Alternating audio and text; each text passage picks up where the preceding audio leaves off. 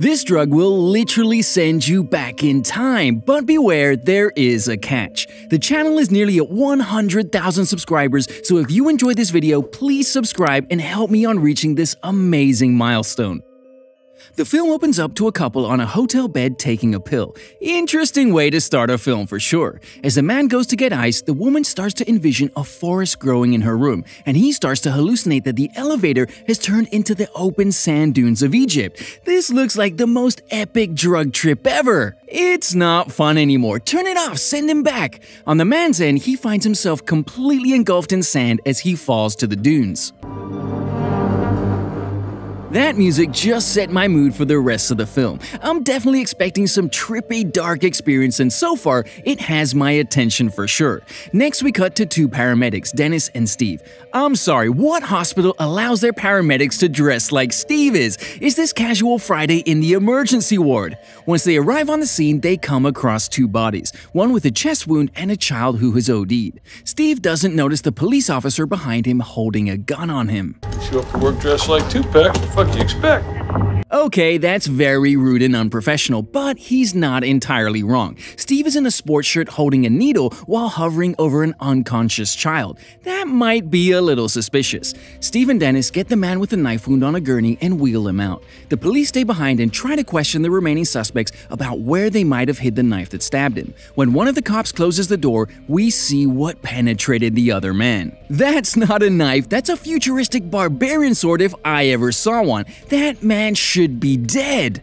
Later, we cut ahead to Dennis's daughter's birthday party, and Steve and Dennis are sitting off to the side enjoying the scenery. Here, Dennis's wife brings the baby over to Steve, and the baby immediately starts to cry. I'm not sure why, but I saw that remark coming and still laughed at it. This is when Steve walks over to Dennis's other daughter, Brianna. While he tries to connect with Brianna, some lab results come in for Steve, and he agrees to come into the doctor on Tuesday. The next shift they work together, they pull up to an abandoned amusement park where they come across a body that is completely charred. As they try to talk to the officer on site about the difference between a burn victim and a dead body, he shows them the key piece of evidence. Okay, while they've mentioned that this new drug isn't necessarily illegal yet, maybe that's something they need to crack down on immediately before everyone just starts dropping like flies. Also, every victim of the drug so far has had a weapon or artifact from a far-off time period appear near them. How about we collect that as evidence? Later, Steve goes in for his test with the doctor, and he finds out that he has a brain tumor that's growing. While he decides to keep it quiet from Dennis, they go to another emergency call. This time, they're called to the hotel where the woman from the beginning has been bitten by a snake and is still hallucinating. They find an empty pack of synchronic on the nightstand too. You want to help me find it? I knew I could grab that. This is the cop you want patrolling your neighborhood. If he's this confident in fighting a venomous snake on the second floor of a city hotel, you know he'll be ready to handle anything. Crazed ex-boyfriend? No problem. Escaped serial killer? No problem. Time-jumping venomous snake? As Dennis and the officer go to use the elevator that the man had been in at the beginning of the film, they find what's left of him. Well, technically, he did think he was falling. Look at that smile! As Dennis and Steve take the woman to the hospital, Dennis becomes more worried about Steve, but no one talks about the tumor. When we cut over to Steve's appointment, we find out that the kind of tumor he has will not be a slowly progressing one. It's an extremely aggressive tumor that will kill him relatively quickly. And apparently, that's the good news. It's an inoperable type. Without radiation, he might only have a few weeks to live. That's just a terrible hit to find out like that. But the way Anthony Mackie shows his detachment from finding out and moving on with what's left of his life is phenomenal. Later that night, Steve and Dennis are at a strip club celebrating Steve's birthday. As Dennis tries to ask about all of the painkillers, Steve once again avoids answering the question and continues on with the night. The next shift, they answer a call where two teenagers have taken drugs, and when Steve questions the one, they find out that there's a teenager that has taken the synchronic but is missing. It's Brianna. I honestly didn't see them using Brianna as that much of a driving character. This was an ingenious move. Soon after, Steve goes to the local smoke shop and buys up all of the inventory of synchronic to try and get it off of the shelves. While he's returning to his car, we meet Kermani, who offers to buy the drug off of him for 20 times what he paid for all of them. Steve rejects his offer and he leaves him standing there in the middle of the street. Later that night, Steve hears a bang in the middle of the night and he goes to investigate. Oh shit! Hey, come the fuck out of there, all right? He's lucky Steve is so calm and collected here. I would have been swinging at the first thing that moved, whether it's a pair of bunny slippers or a creepy druggie, it's getting hit with the slugger. Kermani introduces himself as the chemist that created synchronic. Steve gives Dr. Kermani until the police arrive to explain himself, and Kermani wastes no time in explaining his creation. Synchronic is the needle. That's the most simplistic, yet in-depth enough explanation to explain time travel using a drug. The idea that all phases of time are always there and we'd be able to just pop over to another point is awesome. I'm not condoning drugs, but this sounds like an awesome experience, aside from the people dying in the past and future, of course. Dr. Kermani explains that he was actually going around to buy up all of the synchronic they had synthesized, so when Steve tells him that he flushed it all, he leaves without a fuss. On another call, Dennis believes that Steve is too messed up to perform his work properly, so he starts to open up about not wanting to take responsibility if Steve ends up killing someone. When Steve blames Dennis for not being good enough for the people in his life, the two of them end up fighting and their driver has to come out and help Dennis lift the victim into the ambulance. As Steve sits at home contemplating what happened to Brianna, he ends up taking a dose of synchronic. As time goes on, Steve finally starts to feel the effects of the drug. I'm sorry, if a drug makes me think bits of me are just missing like that, I'm not gonna remain calm like he does. Someone needs to put me back together. The illusion of phasing between times is very well conceived here, and you actually kind of believe that it's as seamless as it appears. As he fades back into his own existence, he sees evidence of his time travel, which causes him to try and record himself going back. If I were him, I'd definitely be trying to figure out a way to control when I go back in time. This time it goes back to an Ice Age time, and he damn near freezes to death. Thankfully, they created an intelligent character so the next time he goes back, he makes a fire to keep warm. As he encounters an Ice Age human who enjoys the fire with him peacefully, he discovers one key thing. The past fucking sucks, man.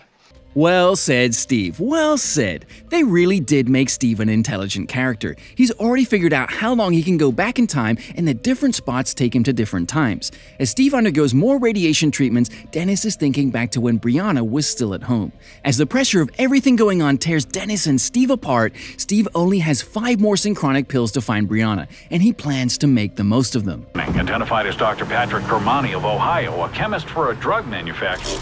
Well, I guess we're not going to be able to ask him for any more synchronic pills. We really are down to the wire with the last 5 pills. That's only 35 minutes in the entirety of history to find the exact time that Brianna is in. And that's not even guaranteeing that Brianna is in the same exact spot Steve goes back in. Steve decides to try and bring his dog, Hawking, back in time with him to test if he'll be able to bring Brianna back with physical contact. It's a success, but this time he goes back to a time when race was an issue, so naturally he tries to just hold out until time runs out. For some reason, he doesn't go back to his time like he's supposed to. His plan is to wait until the man in his house goes to sleep, then go back to their spot and take another pill, but when he attempts this, the man comes back out again. This man is probably so tired of waking up and finding Stephen Hawking sitting on his couch. Every time he pops out, Steve is just calmly sitting on his couch. His plan starts to work, but not before some people come to the old man's aid. When Steve realizes that he made it in one piece, he goes to check on Hawking, but Hawking isn't there with him anymore. Why is one of the most emotional moments of this film watching Hawking fade away into nothingness? As Dennis continues having flashbacks of when his life was good, he continues to show us why Steve is so jaded towards family. He lost his whole family during Hurricane Katrina and still managed to pull through just fine. And fuck Back to the Future. I'm really starting to feel Steve's impatience with everything. Everything always makes time travel so simple, but he's still trying to figure out the rules while running out of chances. Seeing how he only has 3 pills left, Steve decides it's a good time to go to Brianna's last known spot and try to find her. Once there, he falls out of a tree and comes across a group of worshippers that hold him down. Once he snags the piece of jewelry off of the leader, he runs back up the tree and comes back. Once he makes it back, one of the girls that was with Brianna comes out to smoke and tells him that that's not where Brianna was when she disappeared. Why didn't you think to say that earlier? He literally just wasted one of the last pills to almost die by some moon worshippers. Later, Steve goes to the bar and meets Dennis there, who thinks that his marriage is failing now that Brianna is gone. But then I found out I was dying. Finally! You've only been hiding this from your best friend while pumping yourself full of pills while working with him. In light of everything going on with Brianna being missing, a good friend would have done the same thing Steve did though. As the two of them continue to discuss how things could be different and better, Steve mentions that there's something else he has to do. That's why he's put his treatments on hold. When they go to see Steve's family in the graveyard, Steve shows Dennis the footage of his experiments, and Dennis can't believe what he's seeing. Steve wastes no time though, and he asks Dennis where he thinks Brianna could have possibly gone.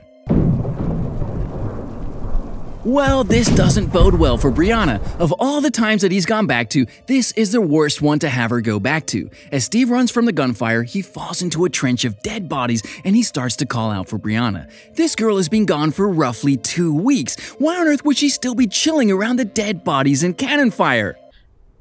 Hello? Why is she still there? Has she just been sitting in this dead body trench for weeks? Steve gives Brianna his last pill and tells her it's time to go home. As she takes the pill, she realizes that Steve doesn't have a way to get back now that he's wounded. He checks his watch and says that he has plenty of time. As they hobble towards where the boulder was, a strange figure comes whistling through the mist. A looter appears and points his gun at Steve, who gets down to the ground and lures the man towards him. Oh snap, that's one of the best parts of the movie. Such a random coincidence, but hopefully it was just in time for him to make it. As Steve tries to get to the boulder, his watch timer goes off, signifying that his time is up. This is almost as touching as watching Hawking fade away. Almost.